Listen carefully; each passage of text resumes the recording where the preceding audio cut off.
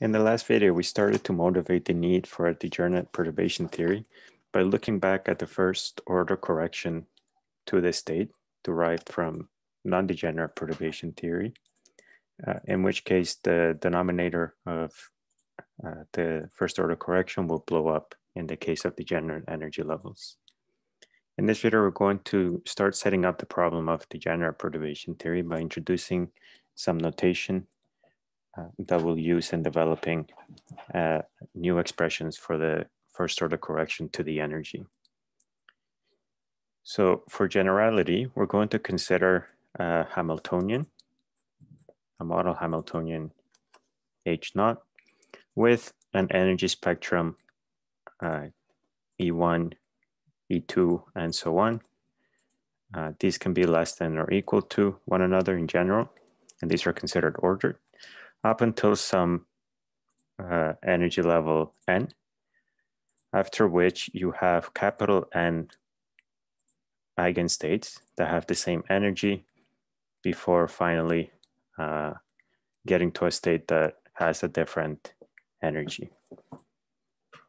And we'll denote this common energy of these capital N eigenstates by E lowercase n. We're also going to denote the eigenstates, the degenerate eigenstates, by two indices. So N0 is the unperturbed nth energy level. And this first one here will associate to it a label 1. The second one, at En plus 1, we're going to associate it a label N02, because it's the second degenerate energy level, and so on, up until the capital Nth degenerate energy level. Okay, so these are the degenerate eigenstates.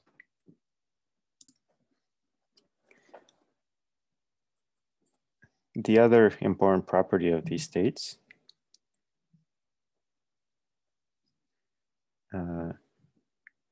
so the set of eigenstates and not k, where k goes from 1 to all the way to capital N, these form an orthonormal basis set for a vector space that we're going to denote by this curly h, d, d for degenerate, and a capital N, because there is capital N states.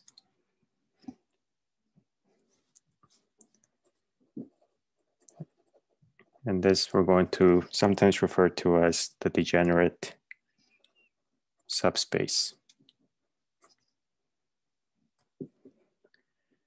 So because they form an orthonormal basis, they have to satisfy the following conditions. So for any two states N not L and N not K, these satisfy the usual orthonormality relationship denoted by this. Their inner product gives you this Kronecker delta LK. In addition, because these states were eigenstates of the original Hamiltonian, they also satisfy the time-independent Schrodinger equation, which is this eigenvalue equation that when you act on with the Hamiltonian on one of these states,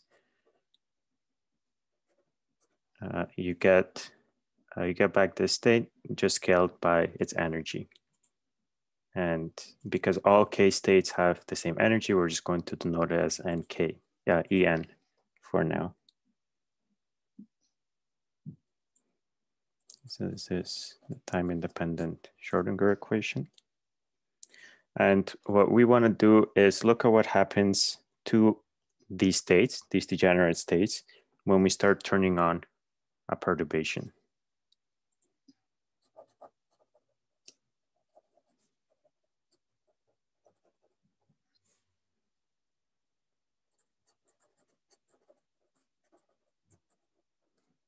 Which we're again going to denote by delta H hat. Delta H hat being the operator associated with the real perturbation. And we're going to again assume that when we turn on the perturbation, we can ultimately express the new state as a power series expansion in this parameter lambda that we've been using to tune the perturbation.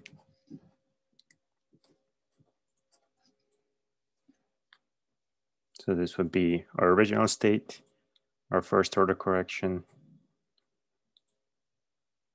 our second order correction, and so on for state, for the degenerate state K. Likewise, the energy levels, which now have two indices, E and K, the K denoting the fact that each degenerate state can get a different energy correction. So initially, all K states have the same energy. To first order, each state might pick up a different correction.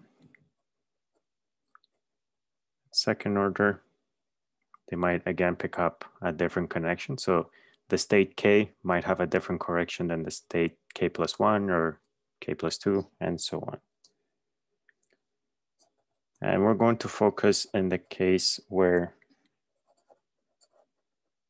the kth degenerate state gets a different energy correction.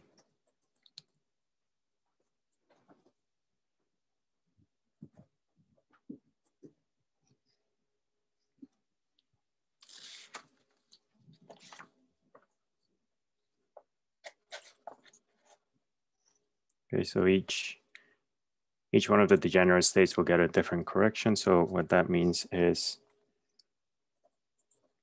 the kth state, the first order correction to the kth state will be different than the first order correction to the Lth state for all K that are different than L.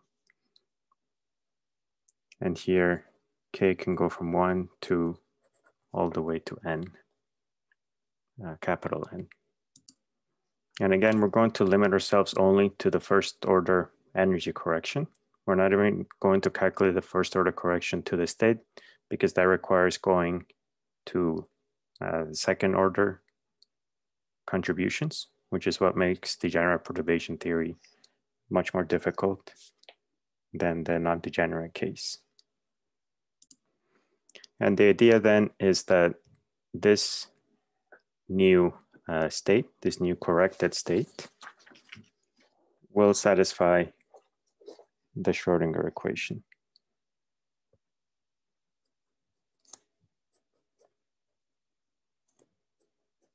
So that means that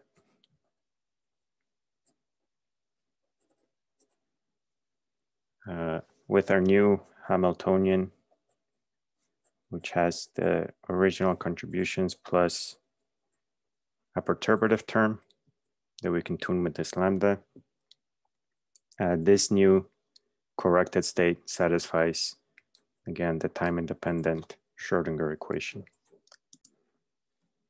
We can expand this to different orders, so that idea remains the same.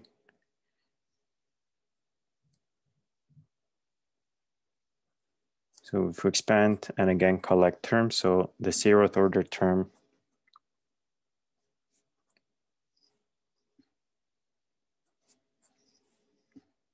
gives us this equation to be satisfied.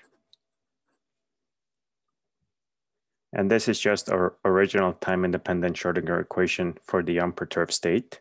So this is already satisfied by assumption. The first order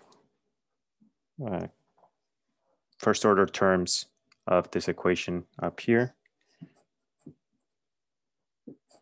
give you the following equation. And remember, you can think of these equations as the coefficients of each one of each order in lambda.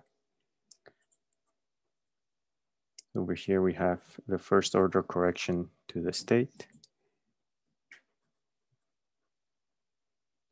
And this has to equal to the first order correction to the kth degenerate energy level, the perturbation Hamiltonian,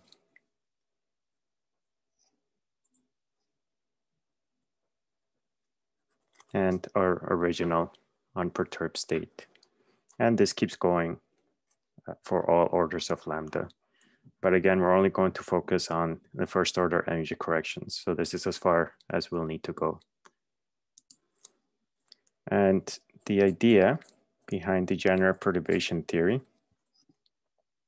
is that we need to find the right linear combination of our unperturbed states to be able to capture how these states are going to change as the perturbation is turned on and off.